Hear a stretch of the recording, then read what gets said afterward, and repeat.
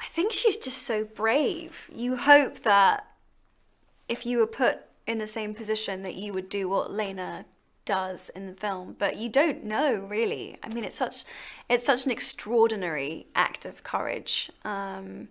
So I found that really compelling.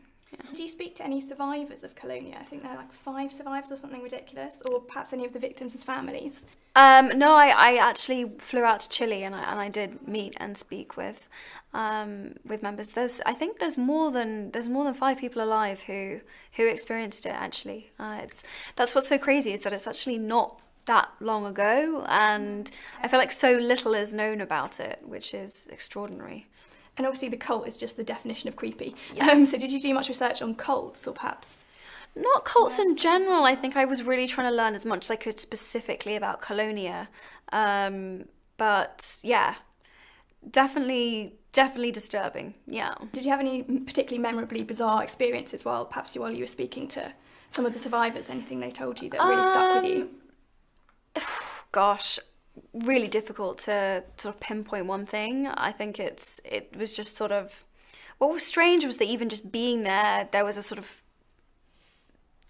a feeling or an atmosphere which was quite strong and quite pervasive. So I think even if I'd spoken to no one, just going and being around the buildings and knowing what each of the different functions of the rooms were and whatever else was a pretty intense experience. And obviously, as you say, Lena's just so courageous in the film. She's so strong. Did any women in particular inspire you while you were shooting?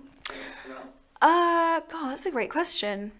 I think Lena's very relatable. She's a very sort of she's an air hostess. She's a very sort of everyday woman. And so I would just say the women that I've met personally in my life, who I've seen that kind of resolve and that kind of strength and that kind of thinking which allows them to do extraordinary things, which is just, you know, a kind of belief in themselves and a belief in what they're doing. Obviously, you're a figurehead of feminism today and your role in the UN.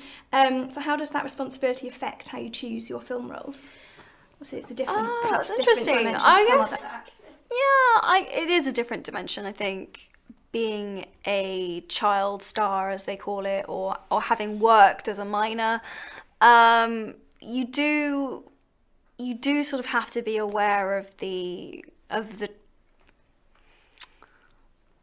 kind of trajectory, and also kind of aware that people are viewing your performances through a very different lens. I saw a really interesting article yesterday that, you know, people had seen the trailer and they're like, oh, you know, Emma Watson, like, scandalous, like really trying to push the envelope and step away from Hermione and Harry Potter and whatever else, and it's like, I'm just kissing someone, you know, and it's kind of like this huge deal, and it's so, you know, you're aware of that, but you also, I don't like to try and let all of that noise affect my choices and my decisions, because ultimately, if you live like that, then you know, I think it would close me off to a lot of opportunities and experiences, and, you know, I'd never do anything if I they're your decisions to make. So. Yeah. And there's some very disturbing scenes in Colonia. Yeah.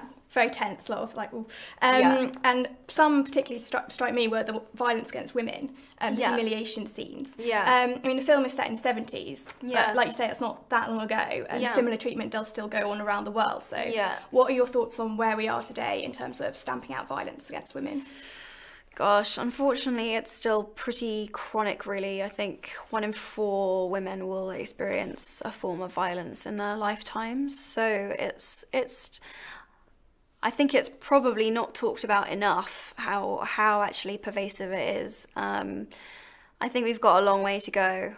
I think it's also become socially acceptable, or just the norm, that women should feel afraid walking around alone, whether that particularly at night or, you know, or whenever. And I think it's sad that we live in a society where women don't feel safe to walk around on their own. Okay. And final question, just because I couldn't wait to ask you this. Yeah. What's it like fulfilling every girl's fantasy and playing Belle? Oh, great question. Definitely. Sum it up in just 3 words if you want. You've got to be I've got whiplash from the last question to this. Amazing. I mean, it's just every girl's dream, really. I loved her as a child. I loved all the music. I knew all the lyrics, and I loved that she was just this feisty heroine who, you know, whose whole life wasn't about marrying the most handsome guy in the village or whatever else. Her life was that she wanted to read, and she wanted to go on adventures, and she wanted to be her own woman and her own person. And I think she's probably one of my first tastes of feminism. So pretty cool to be playing her now.